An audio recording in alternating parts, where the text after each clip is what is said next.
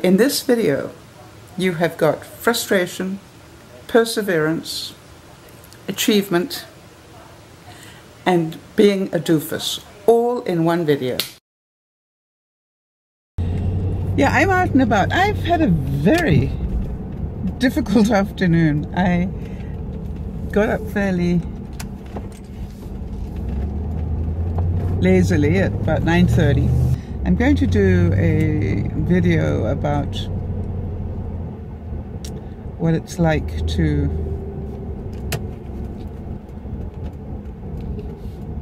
use the silhouette for your first couple of weeks. But I want to tell you, if I'd had the couple of days that the last 2 days that I've had with the silhouette, if I'd had those 2 days at the beginning, I probably wouldn't be doing anything with it. So I do need to be quite honest on this. If you're not the sort of person that perseveres, this is a very expensive hobby you don't want to have.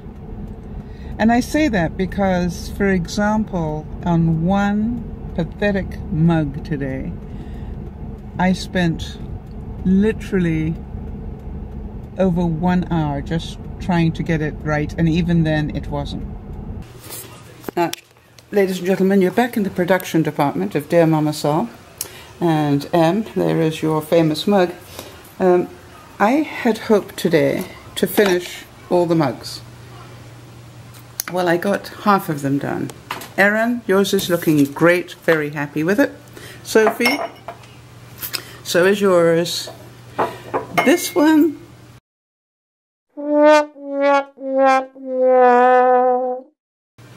still isn't straight, and it's not going to be straight. It's staying just as... I redid this 4 times. Well, that was the frustration of the day. I have to say, that's quite true. That was my frustration of the day. There was a bozo moment of my day. Put your coffee down. I'm going to show you that one. I'm going to cut the film in for you on that one. Well, this definitely goes under the general title of bozo brain. And ordered the poutine, chit-chat, drove off, forgot the poutine. I think now that I think about it, he was probably trying to tell me that. I think he tried to say, wait for your poutine, not enjoy your poutine. It was very embarrassing. But no less than you would expect from me. And then there was my achievement of the day, which probably won't be a biggie to you guys, or some of you it will be, because you've been asking me for this for a long, long time. I promised you a map. I've got the map.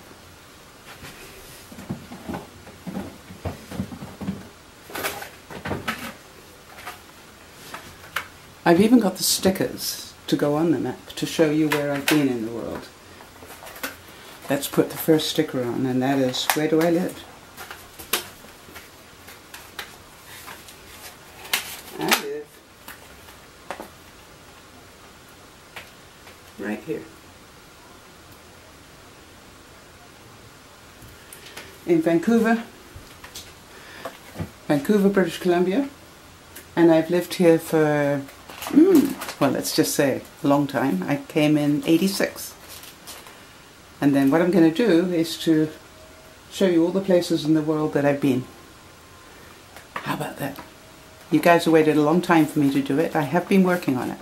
Enjoy. By the way, if you like this sort of stuff, don't forget to subscribe. And don't forget to join us on Facebook, because that's where we let people know if we're going to do broadcasts or anything else.